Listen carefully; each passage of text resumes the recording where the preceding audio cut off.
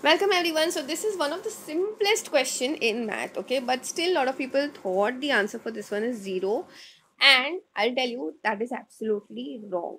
Please understand, whenever you have addition and subtraction only as a form of your question, okay? Then what we can do is we have to go from left to right. Don't make the mistake of doing addition first and doing subtraction later. No, don't do that, because both of them hold equal importance. Okay, so here instead most of people would have done what, 7 plus 7 is 14 minus 7 plus 7, which is 14. So this will get you what, 0, right? But that's absolutely wrong.